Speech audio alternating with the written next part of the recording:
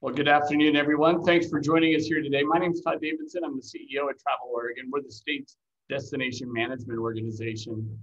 I'm pleased to be able to join you today with my co-host, Jason Brandt, who is the president and CEO of the Oregon Restaurant and Lodging Association. And together, we're excited to be able to bring you this opportunity to partner with the Oregon Business Plan to put together this tourism industry cluster session and spend the next hour with you and this group of tourism industry leaders that have volunteered their time to be able to be here with us today to discuss the direct impacts of COVID-19 on Oregon's tourism economy and how the industry can really position itself best for a recovery. This panel discussion is the last one that's going to be held in the series of cluster sessions in anticipation of the release of the Oregon Business Plan on December 14th at 1 p.m. So at this time, I'll turn it over to Jason, my co-host, to introduce himself and the members of our panel. Great. Thank you so much, Todd. Again, my name is Jason Brandt. I serve as the president and CEO of the Oregon Restaurant and Lodging Association.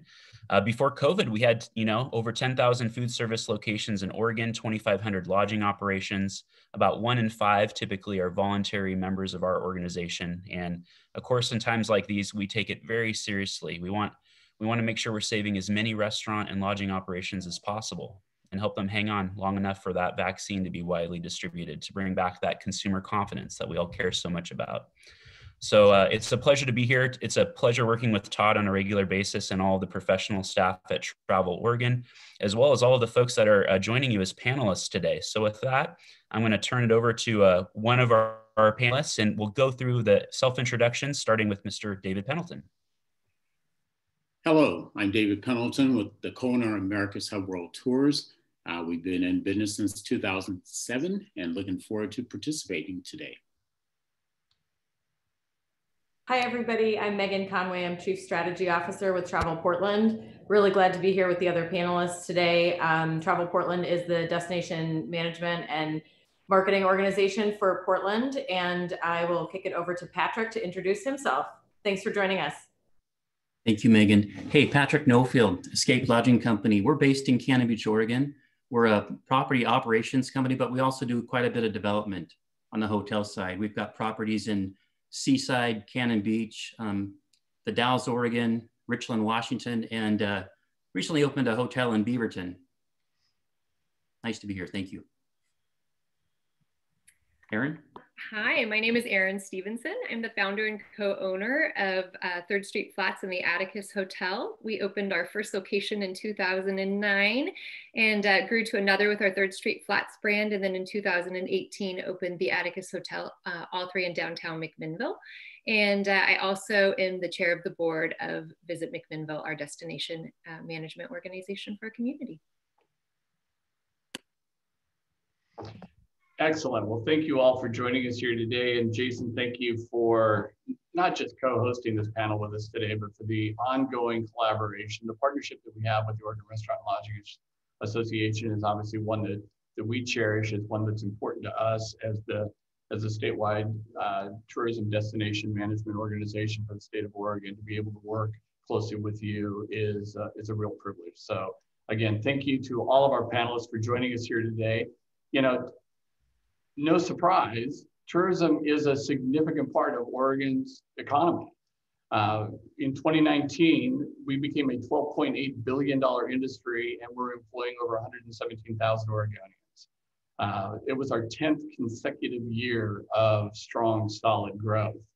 And while many may look at the travel and tourism industry as being made up of multi-billion-dollar multinational corporations, our panel speaks for itself, right? We are really an industry of entrepreneurs. We're an industry of small businesses.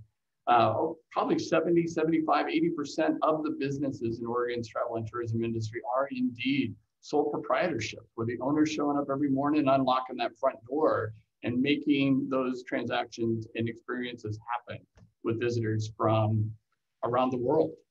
Oregon's a destination for both overnight visitors and, of course, day travelers. Oregonians love to vacation in their state, and that Oregon experience is rich and it's diverse. We've got natural landscapes. We have interesting cultures, and the food scene with the wines and the craft beers and the produce here is pretty doggone amazing.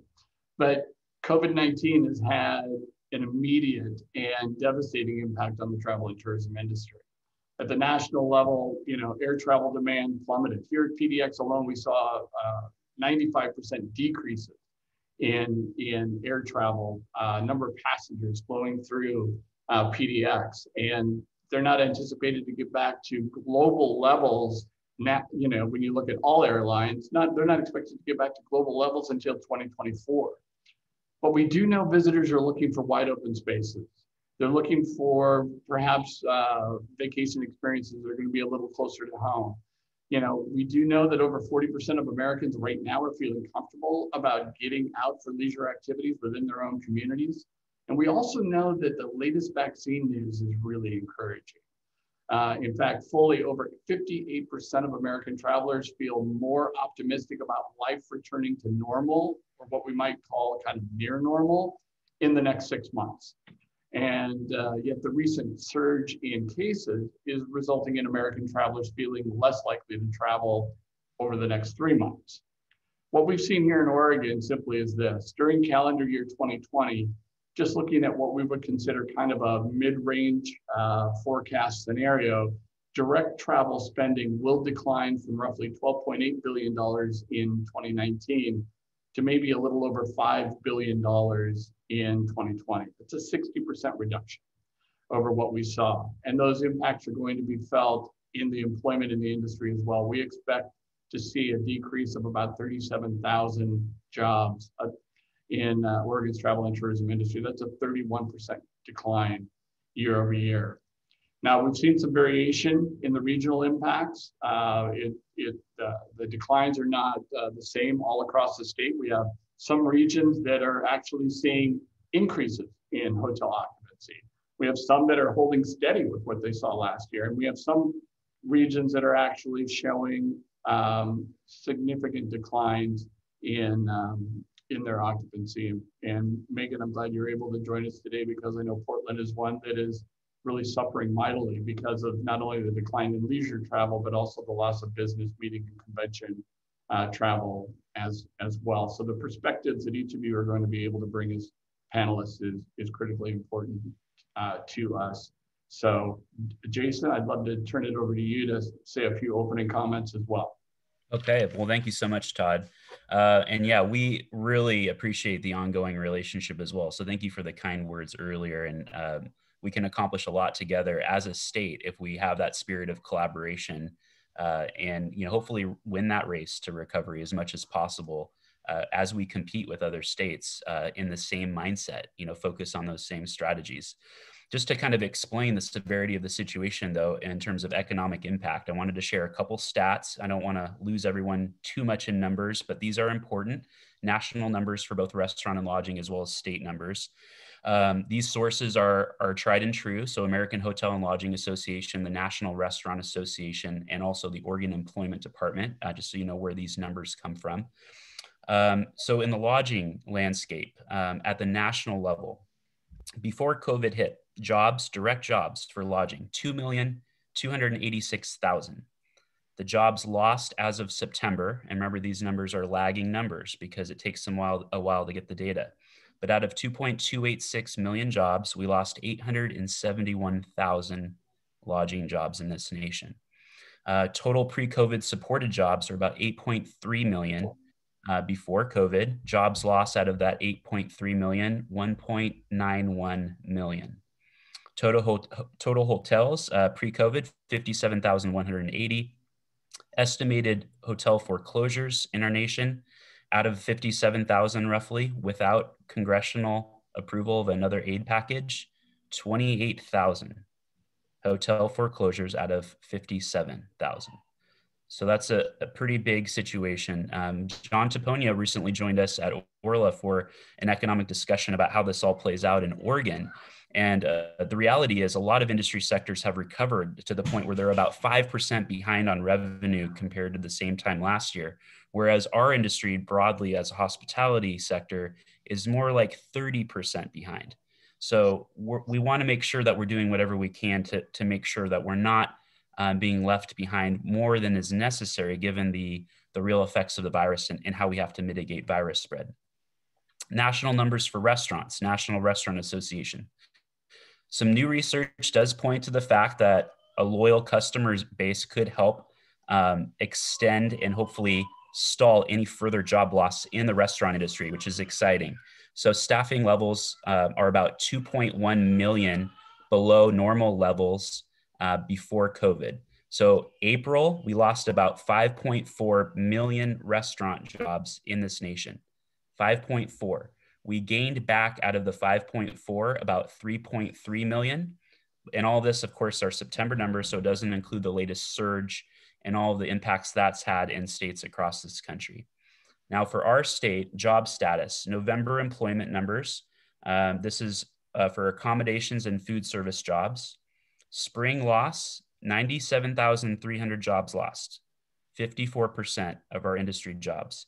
We gained back 64,300, and we still have 33,000 left to recover.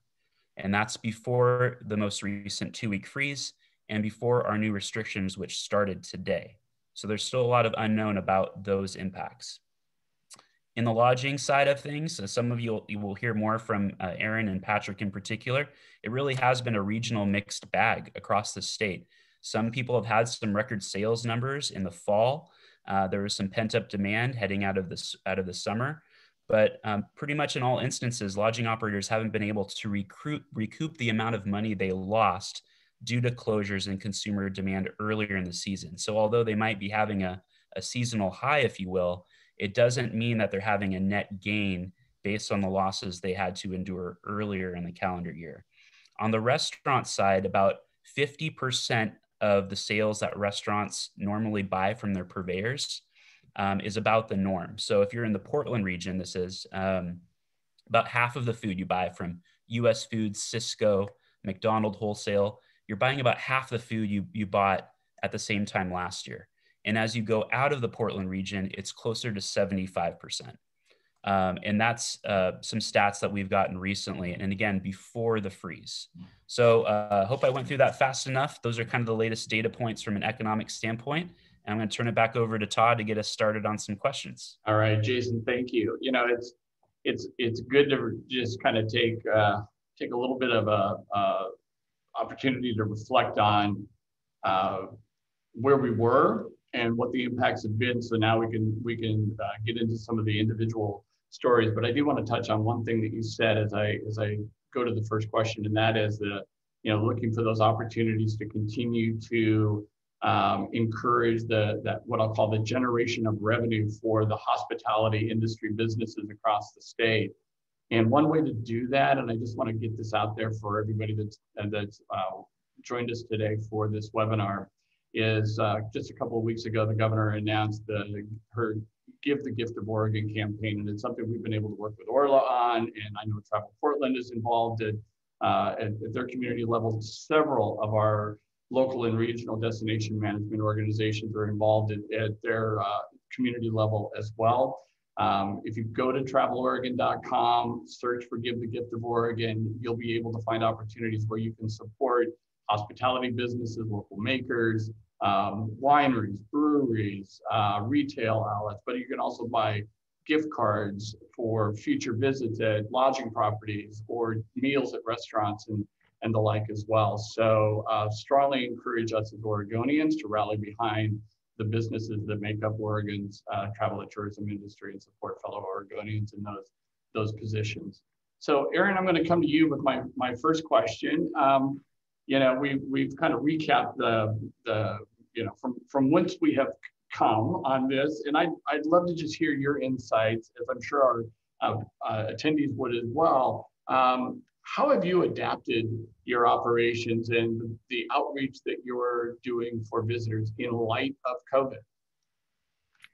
Yeah, it's a really great question, Todd, and I appreciate very much that you opened your comments talking about the plight of small businesses, because so much of our industry in Oregon is made up of small businesses. We're a small business. The Atticus Hotel is 36 rooms.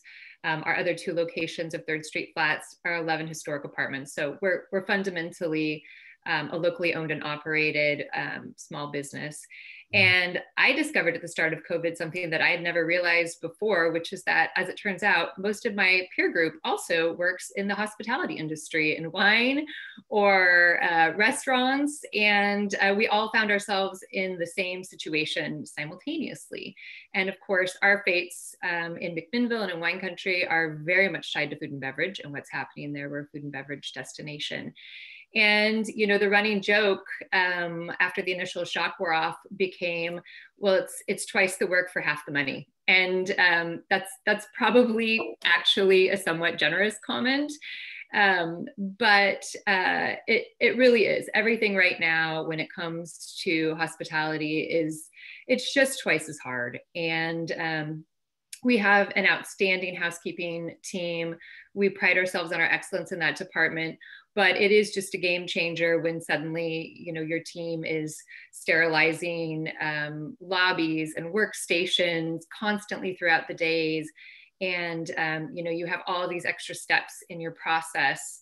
Our gym became single use only with cleanings in between. Our elevator, our Bell Valet team, you know, no longer rides the elevator with our guests. Everybody goes separately, one at a time. And so even those smallest activities have become exponentially more complicated. And they're all small things, but together as a whole, they add up to be a lot. And when you're asking a team to deliver this warmth and hospitality at the same time that you're working really hard to keep a very sterile environment. And in some ways, it almost starts to become this weird oxymoron, right? Where you're balancing something very clinical and sterile with something very warm and inviting, until you really understand that as being a part of caring for your guests. So it asks all of us to go back to the foundations of hospitality, and that is to be incredibly guest-centric, to offer an even higher level of service, to make everything individualized down to each guest. And I think that asks creativity from business owners, it asks creativity from workers, and but it does ask us to adapt and change in a lot of ways while we continue to deliver the same high level of service.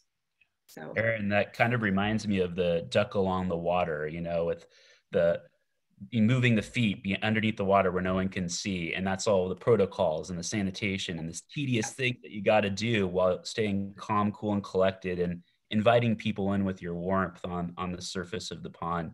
Patrick, I'm just curious on your end. I mean, after the immediate decline, because of the closures and some of the aspects of local government restrictions and closures as well, what have you seen since then? What did the spring into the summer into the fall and now the holiday season, what does it look like out on the coast? Thank you. Jason, let me just set the table a little bit with regards to that, because being at the coast, we were actually mandated to close 7 of our properties right before spring break. I mean, we were just geared up. We're coming out of a winter. We spent most of our cash on CapEx projects. And all of a sudden we're getting these cancellations. And, you know, at the beach, we charge a one-night advance deposit. And all of a sudden we're having to refund those deposits with 0 cash in the bank. So we're just hoarding cash, like trying to figure it out. And I think it was the right thing to do because we had to get our arms around it, how to proceed and move forward. But for us, we furloughed 400 plus employees. And again, we were just hoarding cash. We did a 25% across the board pay cut. We started negotiating with our bankers for debt forbearance. We started reducing non-essential vendor relationships. And we applied for the payroll protection plan. I mean, that was actually a godsend, to be honest with you. But then we had to come up with an operations plan, like Erin suggested, for best practices and protocols to move forward. And so it was for the first time in my business that I was like, are we going to get through this thing? I mean, we had to bring everybody back. And so then the back part was coming back with these new protocols in place, retraining staff, getting them to come back, encouraging them. And Erin, to your point about housekeeping, I mean, you know, they're busting their butts wearing face masks, and you look at them and they're sweating and they're like, you know, you have to have some empathy in this area for what they're doing. So specifically to trends, for us, you know, the business travel dropped significantly. and the leisure stalled for sure. But it was interesting. There was so much pent-up demand on the leisure side that we saw huge increases from July through October in the leisure markets. In fact, Jason, we were set up for a very strong November up until the freeze. And you know, the business travel again in Portland, I can't imagine what they're going through. Our tertiary markets, the Dalles, especially Beaverton, they've done okay. I mean, they're limping along. We're hoping to get that back. Yeah, our experience was really similar, Patrick. I would describe it as a roller coaster. We were ahead of 19 and ahead of budget for January and February. It was looking to be a great year. And then, you know, this huge drop, of course, when we closed everything down, and then building back up over the summer. And then for us, we lost everything again during the fires. When, you know, I know you know how this feels when you're paying somebody just to take cancellations, and we've now experienced that 3 times this year. And then we were also geared up for a really, you know, it was climbing up. We were recovering from the fires. We were gearing up for a really great November, and then the freeze just dropped us off a cliff again. So it has been, for us, just, we have had 3 moments this year where our business has gone from being strong to just right back down to the bottom again. A difficult year for sure. You know, Megan, Patrick just made reference to, he can only imagine what it's like in Portland. Why talk to us about Portland? We can see the numbers, but what are you hearing? I mean, as the, you know, as a leader in the community, you know, what are you sensing? What are you hearing that the businesses in Portland are really needing right now, and how has Travel Portland been able to adapt to be able to serve those businesses as best you can during this time? Yeah, thanks, Todd. You know, I think some of what the businesses need is right in line with the gift of Oregon, as you were talking about before, and some of it is as critical, but also as simple as supporting local businesses and choosing throughout, whether it's the holiday season, or especially as we look at January, February, and March, for people who have the means to be spending locally, whether that's shopping or dining or, you know, even lodging or anything like that, that they are putting these dollars back into our community. When we look out at the future, you know, we're coming off of a year where we didn't necessarily see the uptick that some of the other communities around the state saw. We were thrilled that other parts of the state were seeing occupancy numbers that in some cases were higher than previous years, previous summers, different things like that. Well, we did see some level of uptick throughout the summer and into the early fall. Things have really slowed back down from a standpoint of occupancies, with, you know, our occupancies have been anywhere kind of going back and forth between the early stages where it was down to 10%, they were back up into the 30% ranges. And now with everything that's going on and the typical slowdown we see sometimes in the winter, we're hovering back down for the city center under 20%. So, you know, the critical need in the community is that our small businesses need our support and need to be able to make it out on the other side of this. And we know from a visitor standpoint, such a big piece of why people come to Portland and love it are the small businesses. It's the people that they get to go and talk to who are a maker or, you know, a shopkeeper or an owner or anything like that. And they are the people who make up the personalities of this city. And we've been so fortunate to have so much innovation and creativity and thoughtfulness and collaboration over the years. And we look to all of those things to be what will help move us forward on the other side. I will say just one last thing on that topic, Erin, the concept of paying people just to manage cancellations. You know, we look at it, we've sort of had a year of tearing a lot of things down. We have, in addition to just the business and the leisure, the meeting side of things, which is a huge part of the business in Portland. And our sales team has done so much work to postpone, to help people come up with other options, to do virtual meetings, to host virtual events for meeting planners and different things like that. So we've done a lot of tearing down, but we see a lot of hope around the building up that we've been able to do with these spend local, shop local, dine local, PDX to go, pushing, you know, takeout opportunities and different things for people, and really just trying to shift our focus from the outside audiences that we typically have talked to over the years to really pushing our mission to be locally driven until we get to a point that it's feasible for us to bring people back from outside. Yeah, Megan, I mean, the way in which you and Travel Oregon continue to pivot is inspiring to us at ORLA. I mean, there's so much that has to be done, and there's so much pressure on all of us as leaders to make sure that we're doing everything possible to save these lodging and restaurant operations. David, I wanted to get your take on some of this, because when we were down in Southern Oregon recently in October, we were talking about you and your wife and the ability to create customized group packages for people to experience Oregon in really a unique way. And I'm just curious what you think visitor sentiment's going to look like. What does that conversation look like between you and your wife these days as we get ready for 2021? Well, it's been a difficult year for everyone. Our business operates 7 days a week, year round. And so we're moving 25 to 30,000 people a year, taking them into restaurants and other businesses. So when you lose 94, 95% of that business, it's a huge impact. But at the same time, we have to look to the future. And, one of the things that I'd hoped for the most is that for, tour operators and other companies in the tourism industry to have gained a little bit more support from a funding standpoint.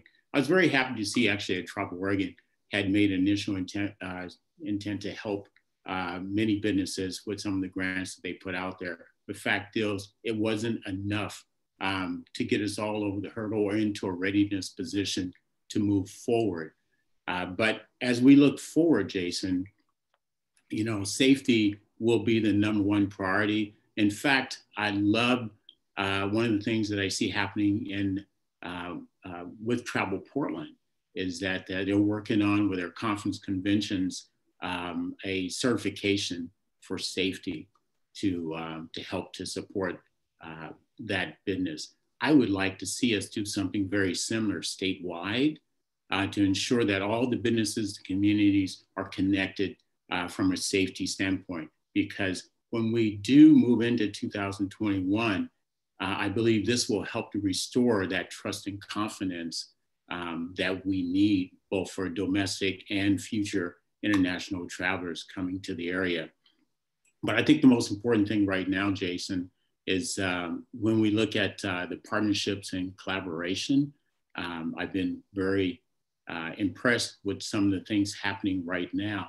For our company, we're not just looking at partnerships within our industry, but we're looking outside of our industry, trying to see how we can develop new relationships that will help us as well. And I'll give you an example. There's an organization in Portland, Our Children for Oregon.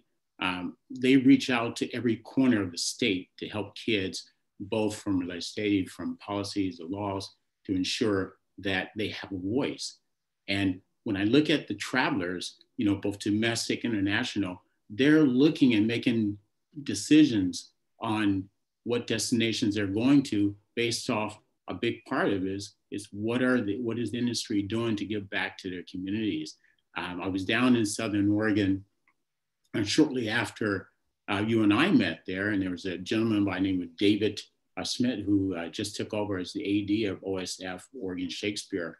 And he was working with Newman Hotels and other partners, and they had a panel discussion, and they were sharing more about what they need to do moving forward to collaborate and work together more, not just for their business, but promote the entire region and to help other businesses to recover in their area.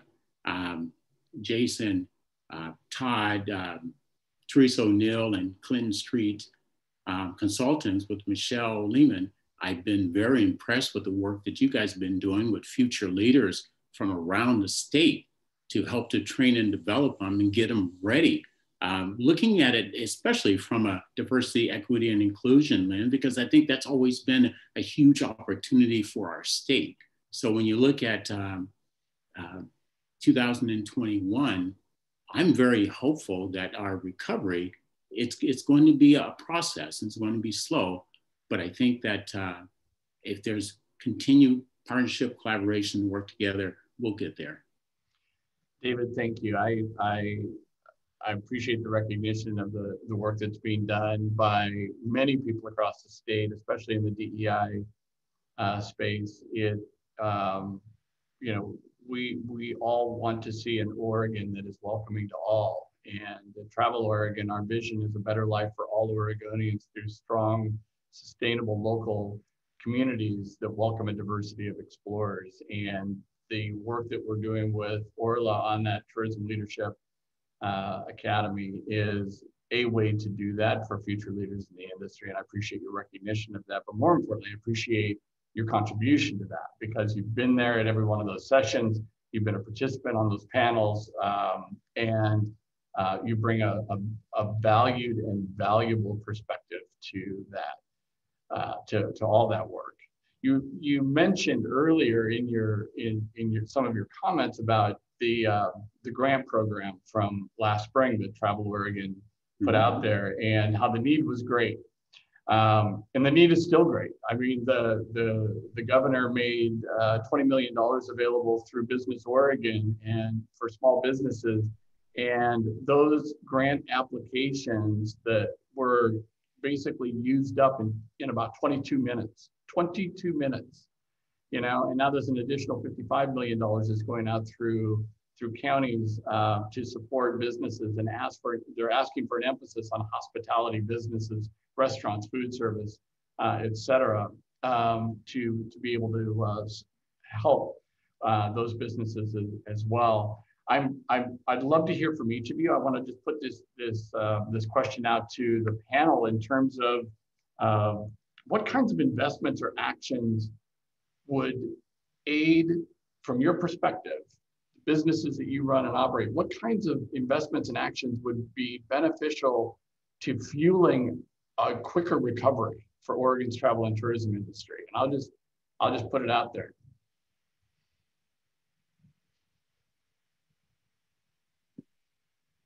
I'll jump in. Please. I think that's a really great question, Todd, and I think it's one that we all need to consider. I personally am a huge believer in the power of community banks.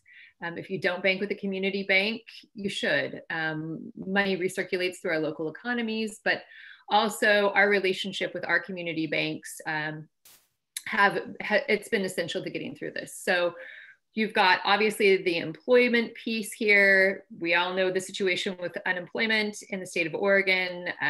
There are programs that I think are available to help hospitality firms keep their employees through the slow winter months, work share, et cetera, that we need to access. But I really think for us to look at how we can empower banks or create incentives for local community banks to work with commercial landowners to be able to give them deferments, with the caveat that those deferments are passed down to their tenants. And we've had a couple of local banks that have stepped up and done that in our community. And it's been huge. When you look at your costs are, you know, a huge chunk of those are either coming from your people, and they're coming from your physical structure. So I think it's something that we can really do to look at creative ways to make that possible at both the state and a federal level, to enable banks to pass on support from the actual commercial property. If you own your own building, wonderful. Deferments are fantastic when, you know, your buildings are largely empty, or to ensure that those deferments are not just available, but that they actually end up with the small businesses who are the tenants in these buildings. That would take a lot of pressure off of a winter that's going to be long and have a lot of fixed costs for small businesses that are going to be difficult to sustain. I think I'd add to that too, Todd. You know, the governor's pause definitely had a negative impact on business, and it's really not one size fits all. And that's kind of how I perceived it initially. ORLA does a great job with this, but the industry has to be at the table as a partner with government, not creating channels of dialogue and mutually developing solutions. And not just at the state level, but regionally and locally. It's critical that we have that dialogue. You know, I will say this, you know, when you look back at 2019 8, 9, 10, we were in a very critical situation then with the economy. And the one thing that I was very avid about is ensuring that we continue to market the destination. I think right now, we have to do it very strategically, but at the same time, I think we have to continue to market the destination because there are businesses still open. And if we're going to have an opportunity really to compete with travelers as things start to reopen, I think the marketing efforts have got to be started today and not tomorrow. And it's got to be a collaborative effort, once again, statewide, very consistent, very strategic in our approach. Todd, I'll just add to that as well. Thank you. It's so good to hear the perspectives of the other panelists and get a little insight into that. I will say from a Travel Portland standpoint, we had a grant program that we had launched right before COVID hit and the pandemic became a reality and all of that, that we had to actually unravel and pause and move on without awarding the dollars. And I think as we look at it, we're an organization that's in the midst of looking for critical relief funds as we continue to go through this process as well. We're a 501c6. We are not included in a lot of the federal relief packages, much like any other GMOs that sit in that classification. And when we look at, the opportunity where we used to be able to put a different level of community support through either grants or support of, funding needs or things like that, both culturally, but also when we think about our events or other organizations, right now we're sitting in a position where transient lodging tax and tourism improvement district collections are both down 85%. We get a 1% portion of the city lodging tax, which is 6%.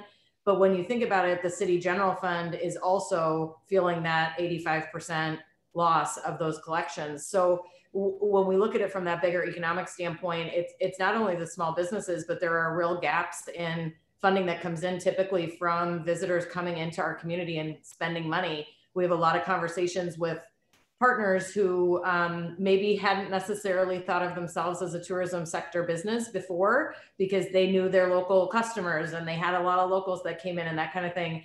But once people really saw that what it looks like when we don't have travelers coming here, there's a different level of the industry in our sector that people understand, I think, a little bit differently.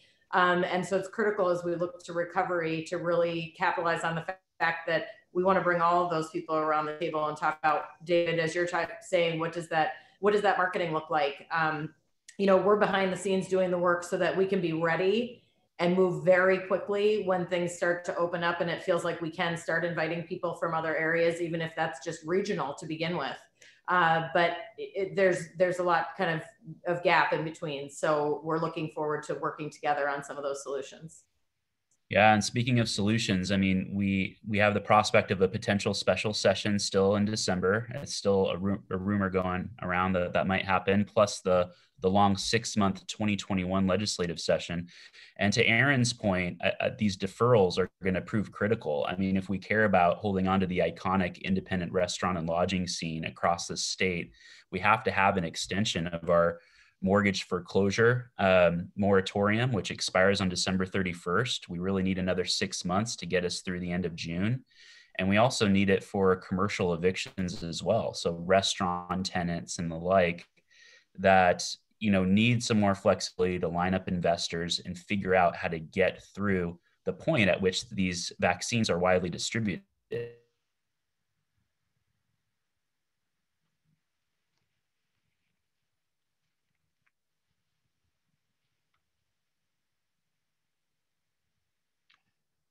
I'm going to step in because I think Jason may have froze there for a moment. So I will. I'm curious as we we were talking a little bit about investments and actions. Obviously, this is all about an eye to the future. And David, you even mentioned what transpired in 2008, 9, and 10, and looking at our panel today, I know at least some of us, if not all of us, were here and involved in the travel and tourism industry in Oregon during the Great Recession. Some may have also been involved in the industry during 9/11. We've seen how tragedy, both personal as well as an economic tragedy like the Great Recession, can impact the travel and tourism industry, and has historically. And we've also seen how we've recovered through that spirit of collaboration, and how we've been able to come together in that way. And as we think about the recovery and we look to the future, and we do so with an element of hope and optimism. I was going to ask David and Megan. I know you're both organizationally, business-wise, or personally involved in kind of both domestic and international markets. And recovery is looked at to be a little different in both of those spheres. And I'd really like to hear from you how you see the recovery best moving forward from that, the domestic aspect as well as that international recovery. If there are things that you're hearing, kind of that ear to the ground that would be beneficial for us to be able to talk about today. David, I can start, and then we can kind of go back and forth if that works. We look at recovery and talk about it from sort of a concentric circle standpoint. That's probably not surprising to anybody, but we do feel like we can, lean into some of the areas surrounding Portland, the West Coast, and then extend beyond there out into the rest of the country. We do stay in very close contact with our partners and friends at the Port of Portland, and are staying abreast of any news around direct service, both domestically being added back to different markets, which are critical to business service and different things like that, as well as leisure.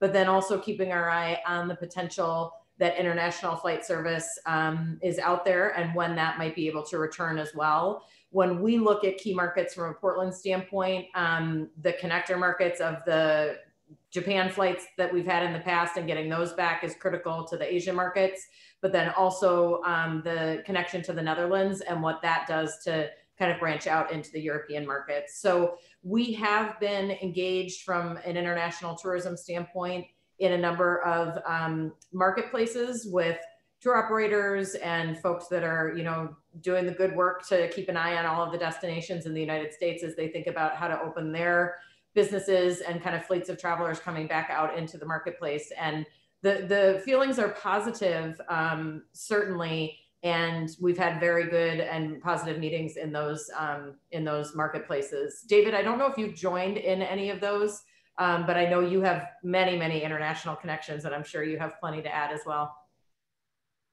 Thanks, Megan. No, I have not joined in on those, but Todd, I just like to tell you this as it relates to Portland. The perception of Portland is so critical, because no matter what we say, it does have a reflection on the rest of the state. So what we do to, from a marketing standpoint, what we do to clean up some parts of the city, what we do to support the homeless, there's several things that we have to continue to look at and address. And I know a lot of these things are being addressed right now, but I think it's critical, because I'm hearing that there's still such an interest in coming to Oregon.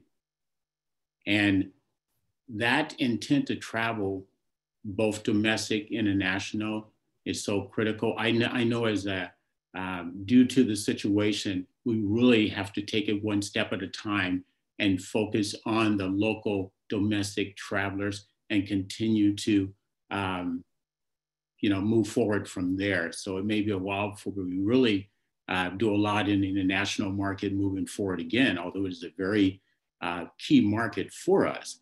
For my business, for example, the late fall, the winter season, the international market was so critical, because most of the domestic travelers, the spring, summer is over, the kids are all back in school, they're not traveling. So both markets are equally important.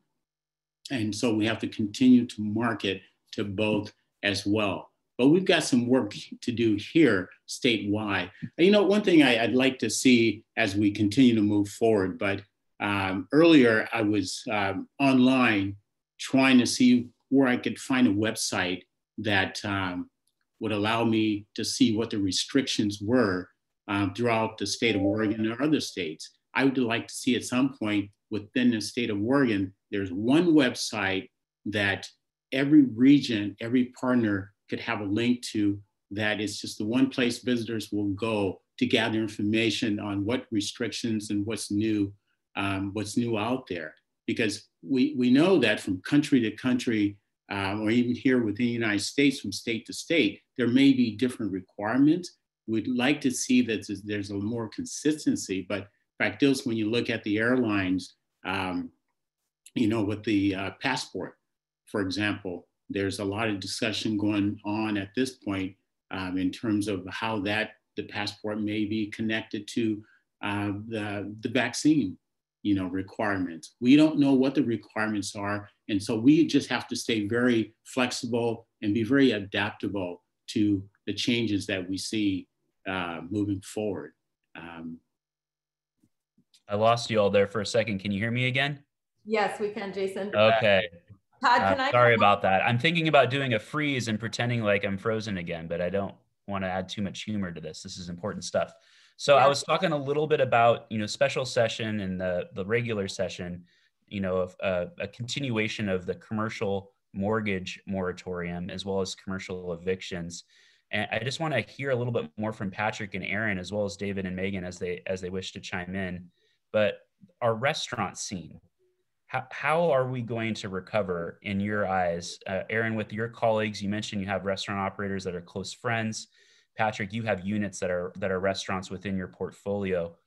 What are we going to do to get through these crazy months, which are always the worst for sales, January, February coming up?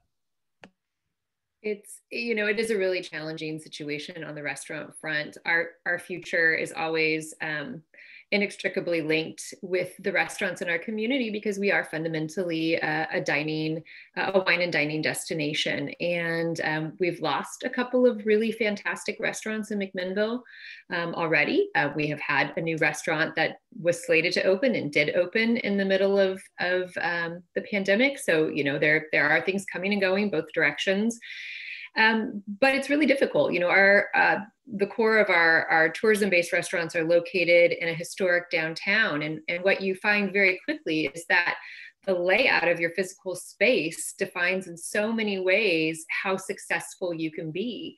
When suddenly, you have a very, for example, long and narrow space, and it's very difficult to space tables out and have people 6 feet apart, and your occupancy is not really falling by 50%, maybe it's falling by 75%. You don't have outdoor space when you're in a historic downtown necessarily. And so it's really challenging. And that's where, when I'm speaking to trying to get rent relief, actual relief down to people through deferments. And the moratorium on evictions, wonderful, but the bill comes due eventually and you're not making money during these times. So I think that there's ways that can all be structured really thoughtfully. Our partner restaurant in the Atticus Hotel is Red Hills Kitchen. Jody Kropf and his team have Red Hills Market in Dundee, which is just a wine country institution as well. They're so creative. In 12 minutes, in fact, Red Hills Kitchen will be opening a permanent pop-up in our parking lot. So we've given up all of our parking actually to enable the restaurant to put up a big tent, bring out heaters, tables, create that atmosphere outside. But logistically within McMinnville, there's only a handful of restaurants that even have the space to be able to do that with outside dining. So there is no way that we're not going to see more losses on the restaurant front unless there is really serious action. PPP is wonderful. Our team was so excited today. Our forgiveness actually just came through today, so that's wonderful. But that was set to cover a 10-week period, and this crisis has obviously lasted much longer than that. And so there has to be meaningful relief when we have government regulation that's coming down that is making it almost impossible for businesses to stay open for the common good. We have to pass along the support to allow those businesses who are sacrificing their livelihoods, their savings accounts, and everything else, we have to follow up with the support to help them through this time. And there are businesses that are doing very well. Hospitality is the lifeblood of a lot of communities, and we have to get the money to the restaurants in particular, and hotels as well. But these little guys, we have to help them survive. All of the little guys, all of us small businesses, there has to be more support from both the state and federal level.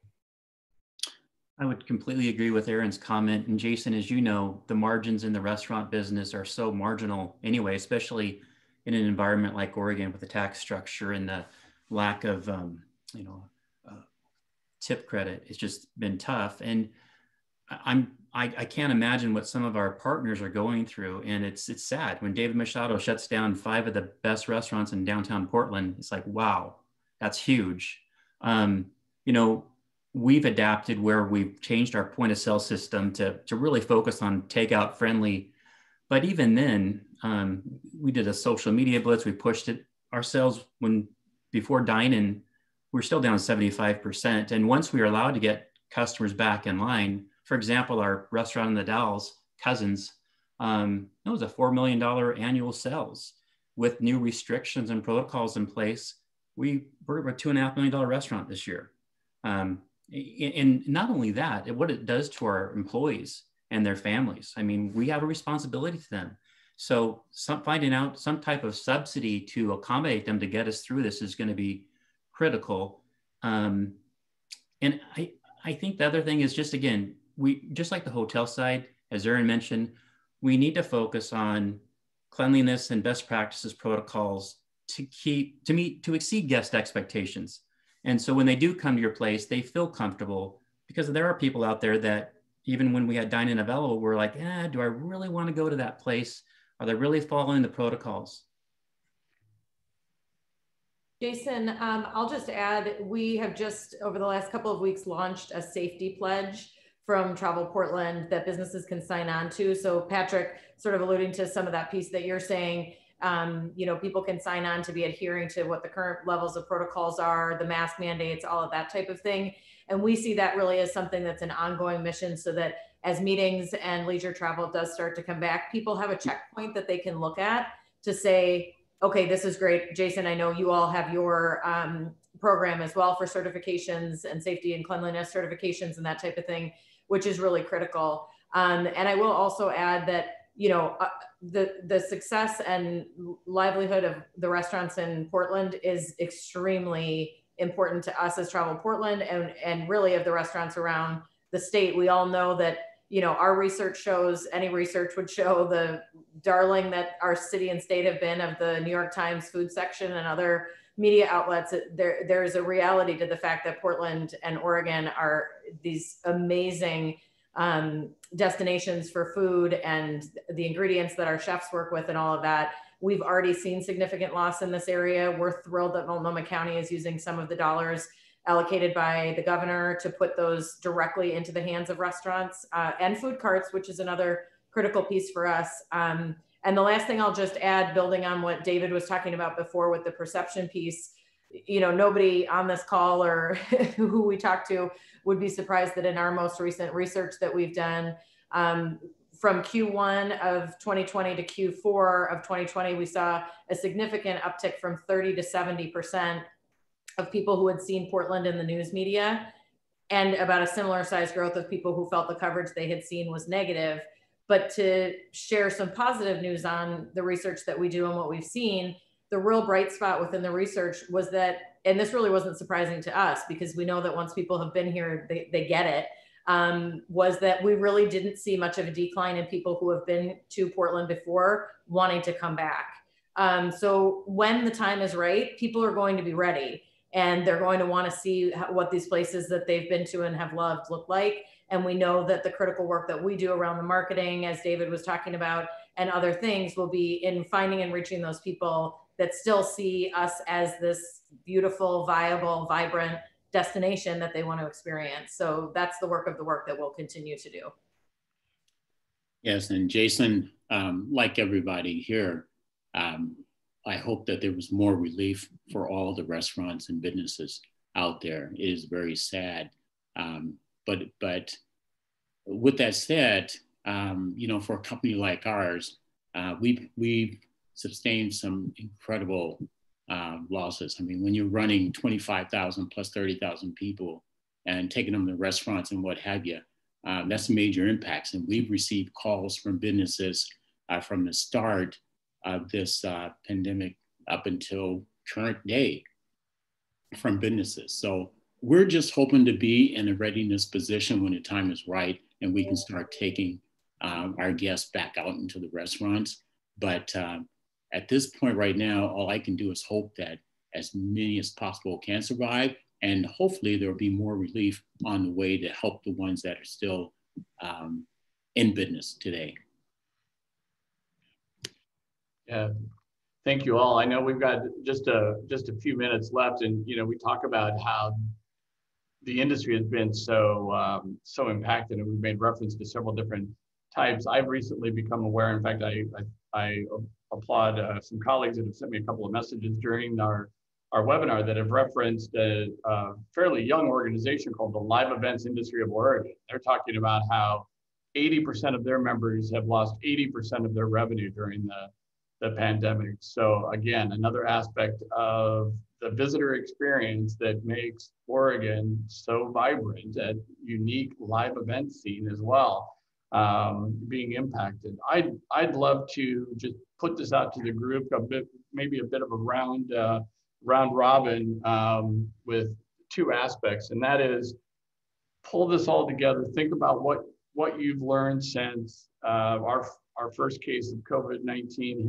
hit Oregon last year, and the subsequent steps that have been taken to mitigate the spread and such. What is either a lesson that you have learned that's going to inform how you go into approaching your business in 2021, or something that you hope a policymaker or leader could glean from this experience so that they're better informed, better apprised, better aware of how they can support communities and the hospitality businesses that do make up the fabric of the travel and tourism industry in Oregon. And Erin, can we just start with you?